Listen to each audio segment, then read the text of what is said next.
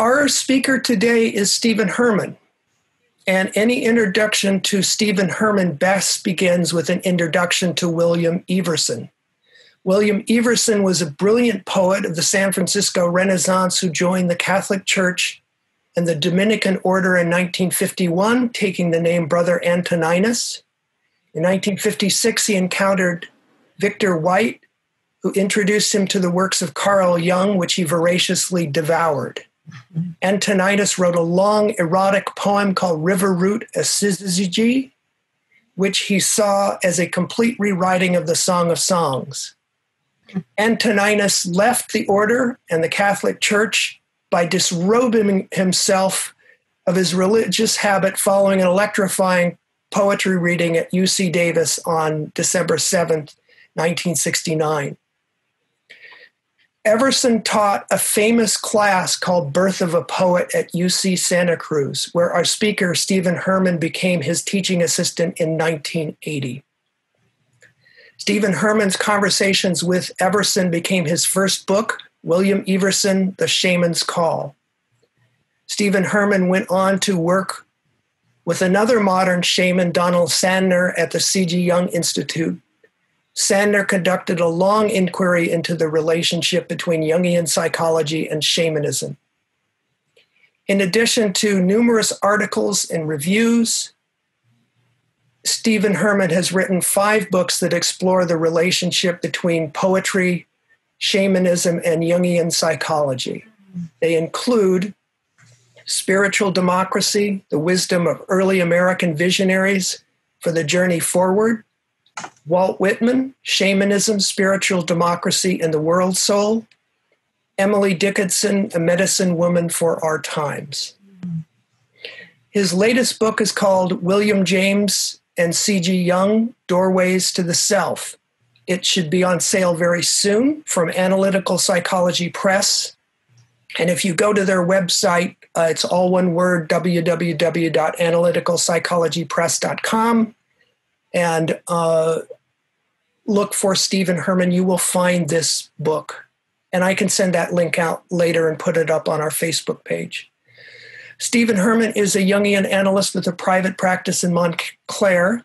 Please give a warm welcome for Stephen Herman. Thank you very much for that introduction, Stephen. It's an honor to be here. I'm very happy to be able to be speaking about this subject, which has been very dear to me since, as Stephen mentioned, I had the pleasure of taking William Everson's course at UC Santa Cruz. Now, this was a course in charismatic vocation, not confined to poets alone, but to any student who had a calling. The aim of the course was to see if you could confirm your vocation through your dream life. And I was asked by Bill to be his teaching assistant when I was an undergraduate in the experimental psychology program.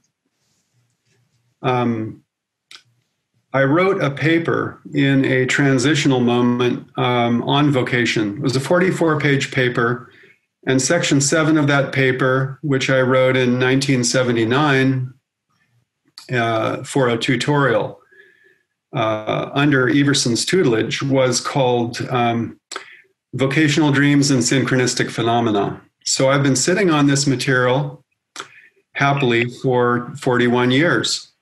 And it's a delight to be able to speak about it today.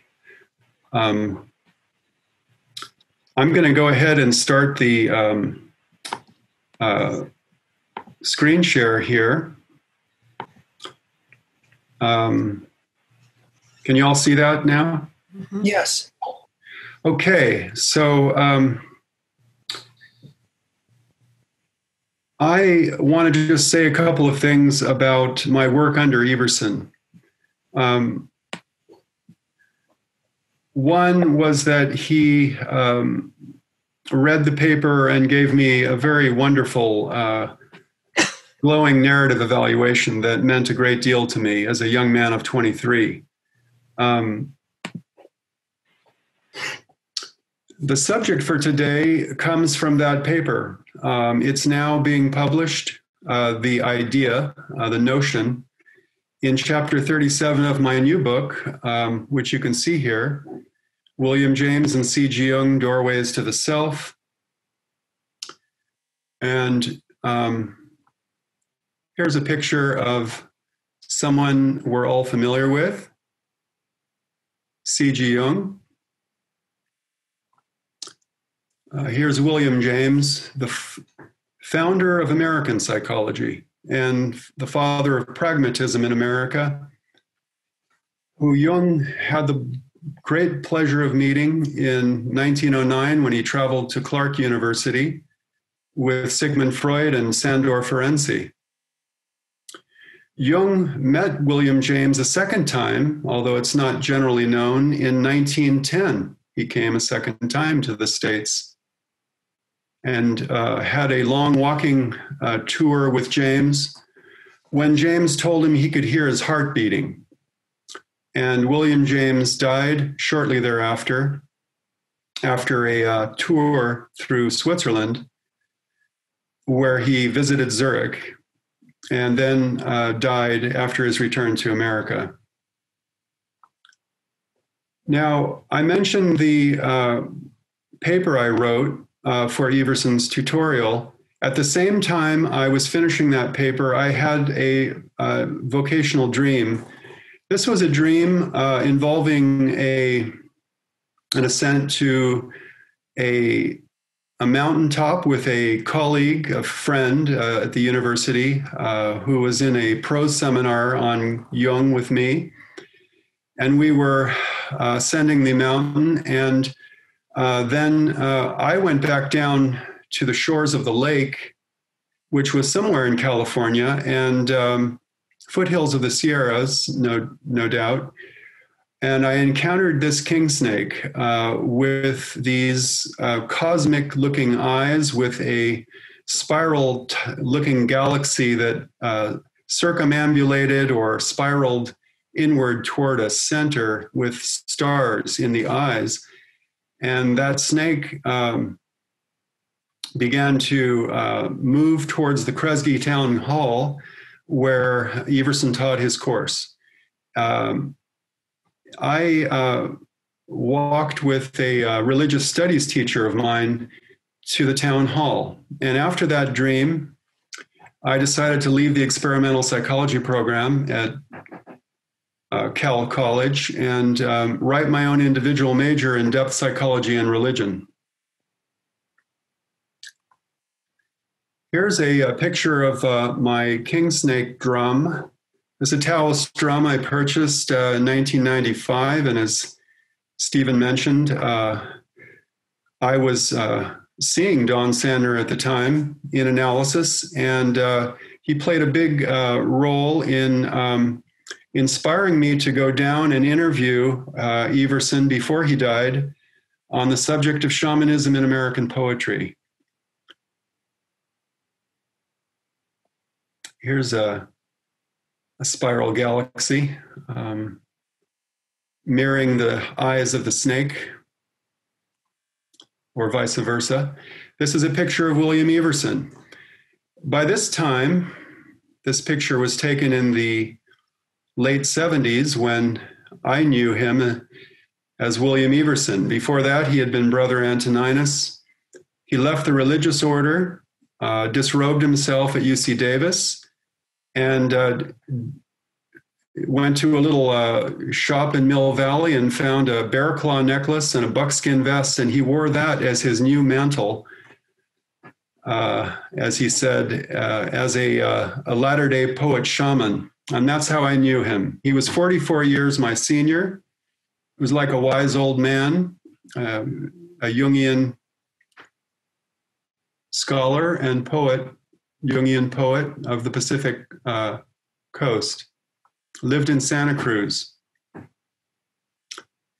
Now, I mentioned the dream of the snake, and on November 7th, and that was shortly after that dream, I was sitting outside the provost's office at Cal College, who was also my religious studies teacher. He taught Introduction to Indic Religious Traditions and Buddhism. And I had taken his course, and I was going to go speak to him about changing my major. And I had decided that I was going to write my major, my thesis, my senior thesis on Meister Eckhart and Carl Jung, Recollections of the Self. And as I was waiting for Jack to come, Jack Angler is his name, I was sitting beneath some redwood trees on the UC Santa Cruz campus, and a young woman approached me. And she started to speak to me in a German accent, and I asked her her name. And she told me her name was Gabriela Eckhart. So when she said that, I began speaking German with her for about 10 minutes or so. And she told me she was from Carmel, by the sea, Carmel, California, where I was born. Well, by the time I got ready to enter Jack's office, I had made up my decision because, as I said, this part 7 of that paper that I was writing at this time and ready to submit to Everson was called Vocational Dreams and Synchronistic Events. And I had never met a young woman or any person with the last name of Eckhart here in the States. So it was one of those coincidences that Jung speaks about in his monograph on synchronicity that was so baffling and beyond statistical probability that I said, I think that I know what I'm going to do, and that confirmed my decision. This is a plaque on the Predigerkirche. This is the church of Meister Eckhart in Erfurt, Germany. And Eckhart lived from 1260 to 1328. And I wrote a thesis on Eckhart, as I said. Now, right after I made my decision and submitted my new major to the university, and it became official, I took a class called Explorations of the Self, where we were reading William James's masterpiece, The Varieties of Religious Experience. Now, this house was occupied by Jung and his family in the year 1909. Right around the same time he returned from his trip to America, where he met William James. You can see the beautiful architecture there. This is the front door to Jung's house in Kusnacht, for those of you who haven't seen it or been there.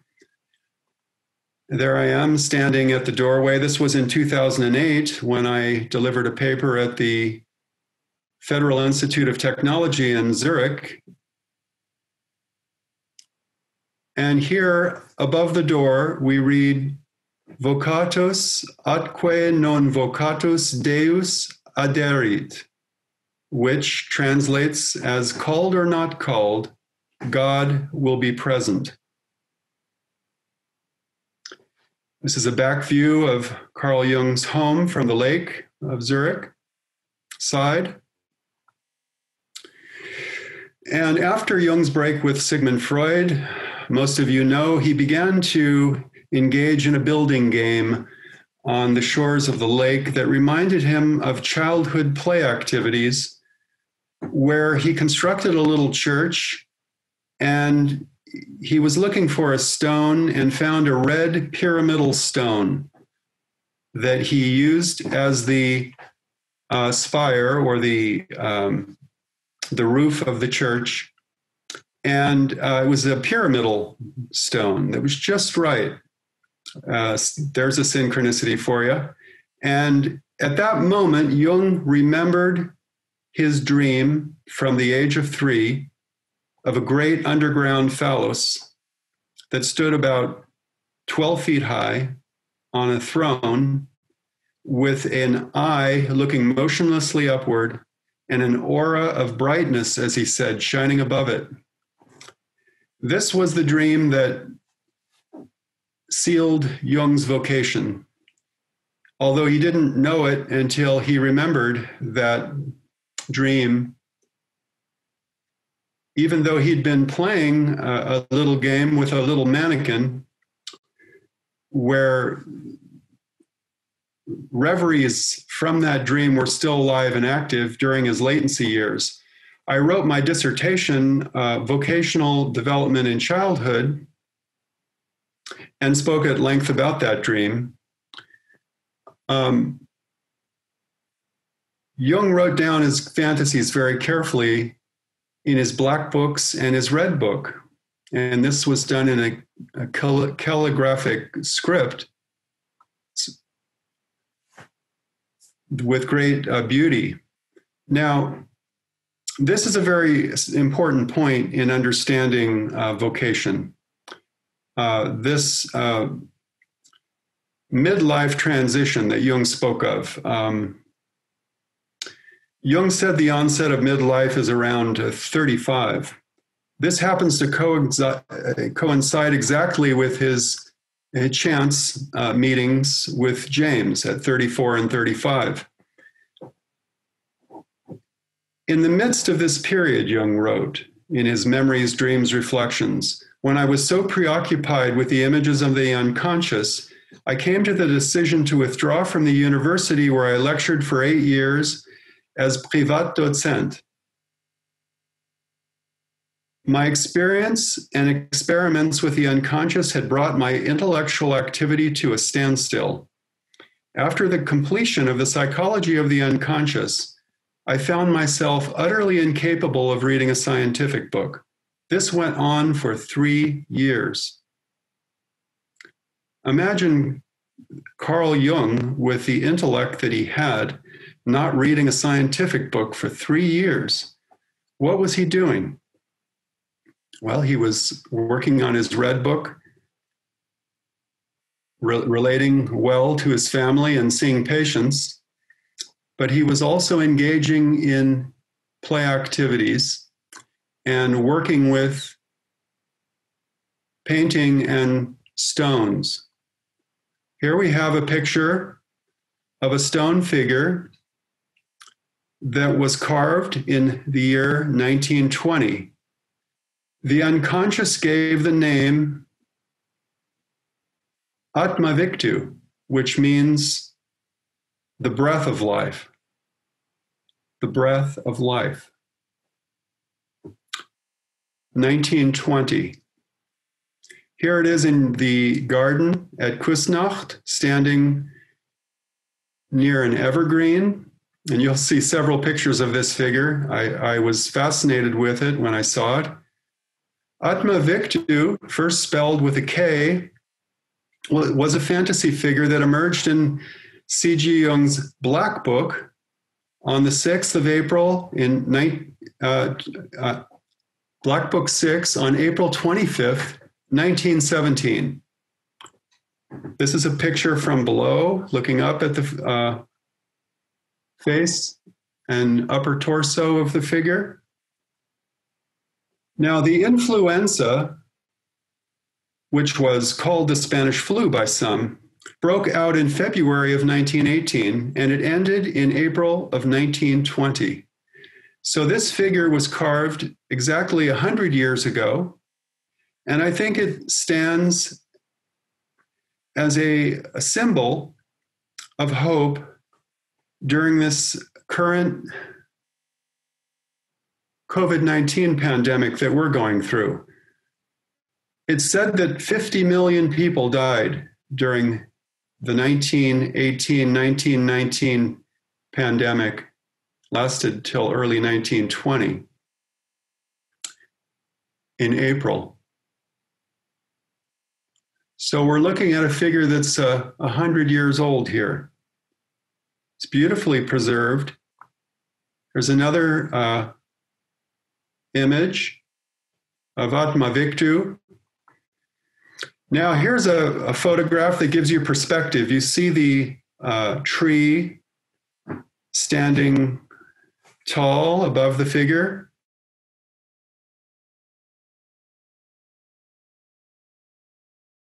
Now, Jung speaks of dreams as facts, and he says that he avoided all theoretical points of view during this period. He wasn't reading scientific texts and simply helped the patients to understand the dream images by themselves without application to rules and theories. In Jung's view, dreams are the facts from which we must proceed. Significantly, these statements came right after the place in his book, which was really co-authored with his secretary, Aniela Jaffe, where the chapter on William James was supposed to have been placed. This is the Count Way Library Manuscript, or CLM, at Harvard Medical School, which I had the good fortune to have been able to research. And it's a fascinating document. And what it shows is that between the chapter on Sigmund Freud and the confrontation of the unconscious was a chapter on Theodore Flournoy and C.G. Jung and William James that was omitted. This is a very significant piece of writing. It's short and very packed, and I've been doing I speak about it in my new book. And now, as I mentioned, I wrote my thesis on Meister Eckhart in 1980 and 81. Well, in Jung's memoir, he said, only in Meister Eckhart did I feel the breath of life. Did I feel the breath of life, you see? Well, there's that breath of life again, Atma Victu, the breath of life. So somehow in Jung's reading of Eckhart, which started at the age of 15, and I do discuss this in my book on James and Jung, there was an experience he had of something transcendent. This is the bell tower at Eckhart's church in Erfurt, the Prediger Kirche. This is the inside the doorway inside the church. On the left side of the door, you can see the seat where Meister Eckhart gave his sermons, all in German here and Latin. I had about 15 dreams involving Meister Eckhart, but in a period of 7 years. It's important when you have these dreams to document them and write them down in your journal and preserve them, because by meditating on them, eventually you began to get some insight into their meaning and what significance they hold for your life as a whole. Now, I mentioned this chance meeting with Gabriela Eckhart out of the blue as an instance of synchronicity. And as I say here, such experiences don't fit neatly on any bell curve. Hier wirkte Meister Eckhart 1260 bis 1327 als Mönch und Prior der Dominiker. Translated, here worked Meister Eckhart 1260 to 1327 as monk and prior of the Dominicans. There's the bell for you. I had a dream 2 that I recorded about Eckhart, about a bell that I had found that belonged to Meister Eckhart. And when I went to visit the church, preacher's church, where he was the prior, I saw this bell, and it rang a bell, literally. I remembered my dream. And these things are marvelous when they do happen to us. Jung also used the words compensatory dreams or teleological dreams. They point toward the future. So you can have a dream that doesn't really come into manifestation in a practical way, sometimes until 20 years later. And that's why I think it's so valuable to keep your journal, because you can go back and read them, and that way you get some distance, some objectivity, what Jung called psychic objectivity. And he learned this from William James and from Theodore Flournoy. The concept of detachment from the emotional object, the ability to reflect from what he called the transcendent function.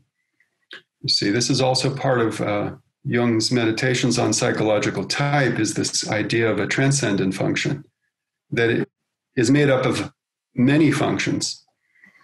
The ability to hold a larger breadth of patterns of and energies of psychological type, to borrow the title of John Beebe's new book. The vocational dreams come out of this deep foundation with messages for the conscious mind, and sometimes they emerge in what William James called a transmarginal field, which is a field between. It's like you're mentioning the analytic relationship between a patient and a therapist or an analyst. There's a field in between. Jung said oftentimes we dream. We don't dream. We dream out of what's between ourselves and a patient. So if we're working with a patient and the patient's looking for a vocational dream, something can happen, something can emerge that turns on a light bulb and helps illuminate the path ahead. And oftentimes this comes from a dream, like Jung's great dream of Philemon. That was a turning point for Jung. Jung was more influenced by James than most people know, because that chapter's been missing. And so we have what Shamdasani calls a Freudocentric view of Jung, because you have the chapter on Freud and then the confrontation with the unconscious, and then this missing piece in between, which was Flournoy and James. I have a question. Yes. Just to go more towards a definition of what you would call vocation. Mm-hmm. I think you said earlier that it doesn't really mean career. Well, and just to say where I'm going, I often hope for, if I'm in the middle of some kind of intense conflict, I hope for some dream to clear it up. But I never really get a dream that says, okay, here's your conflict and here's how you solve it. Mm-hmm. The dream is usually completely unrelated. Mm-hmm. Mm-hmm. And I've begun to think, well, I should just be looking in a different direction away from the conflict itself. Mm-hmm. Your comments, please.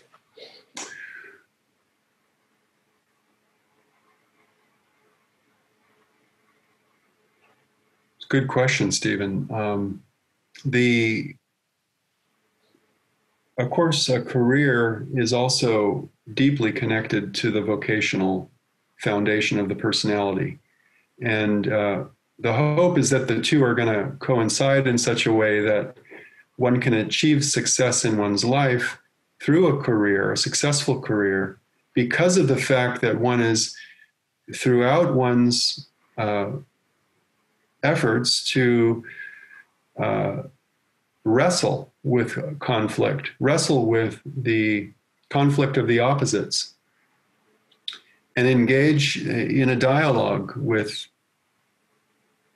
the unconscious or the subconscious mind, as William James said. One then can connect with the streams of consciousness that are already there in the unconscious. This is a term from William James too, the streams of consciousness. There are streams of consciousness going on all the time, but we don't pay attention, and we don't have techniques in order to make those streams of consciousness self-aware in us. So we need method, we need a technique to, as Jung said, find a way to make the unconscious conscious. Within all of us, there is a sense of knowing, a sense of knowledge about what our vocation really is.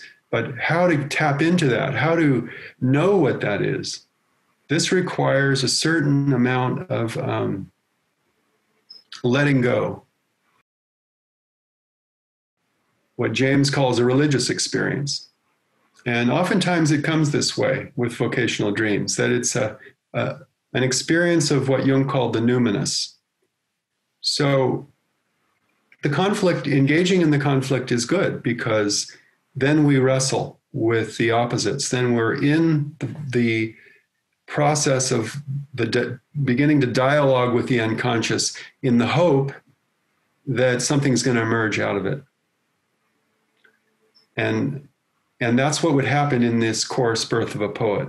And I would read 50 dream journals each quarter, and this, every student kept a dream journal and recorded their dreams and looked to the dreams for vocational guidance.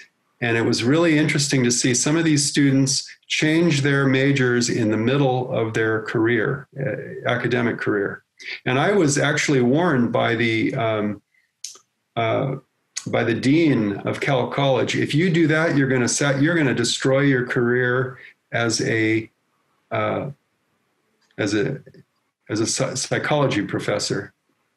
And I said, well, so be it. Wow. Here I am with you teaching this course today. So yeah. Wow. Yeah. Anyway, stay with it. Stay with the conflict. You know, Jung says it's out of conflict and chaos that the alchemical work really begins to happen. And so, yeah, and you know, these conflicts don't stop in our lives. Can you repeat the name of that paper again? Adaptation? Oh, it's in, I believe it's in volume 18 of the collected works. Jung wrote it in 1916 when he was working on the Red Book, and he put it in a desk drawer, and it wasn't published till after his death, I believe. Adaptation, individuation, and collectivity. And I do a review of that in my new book. I think I have a section in one of the chapters on that paper, because I think it's so important. And the reason is because he talks about the two destinies, you see, that we have two destinies. You know, the destiny to the inner life and the destiny to the outer life, you see. This whole idea that we are just one type, that we're introverted or extroverted, is not accurate. Wholeness means a combination of these functions, you see. And what we owe to those who we are away from during individuation, which requires a withdrawal from the world, is, as Jung says, works with individual stamp. So when he emerged from the Red Book period and he began writing 2 essays on analytical psychology and then psychological types, you see, and instinct and the unconscious, these papers he wrote in 1919, what we owe is, out of our guilt for individuation, for being away from the world, because individuation requires solitude and inner work. What we owe is something to society, you see. And in the Red Book, he talks about what we owe to the dead, to the ancestors, to our great grandparents or ancestors we never met or even heard about. Or it could be Black Elk's great vision of the grandfathers, the 6 grandfathers who came to him in the rainbow teepee and initiated him at the age of 9. The age of 9, he had a vocation to be a shaman for the culture, for the great Sioux, Oglala Sioux people. Before the Battle of the Little Bighorn, he had this tremendous vision at that young age in latency. So I've made this connection, and I analyzed that vision in that paper I wrote in 1979 on vocation, which Everson loved. He gave me a glowing evaluation as an example of a vocational dream. Anyway, that's the title of the, I know I got away from your question, which was very concrete and specific. It's that paper, and I believe it's in volume 18, Stephen. Well, you expanded on a very concrete question, so no apology necessary. Thank you. You're welcome. What is it then inexorably tips the scales in favor of the extraordinary? It is what is commonly called vocation, an irrational factor that destines a man to emancipate himself from the herd, from his well-worn paths. True personality is always a calling from which there is no escape. From which there is no escape. Thank you very much. This has just been an electrifying afternoon. Thank all of you, and thank you, Stephen, for hosting this. And it's been my pleasure. Yeah.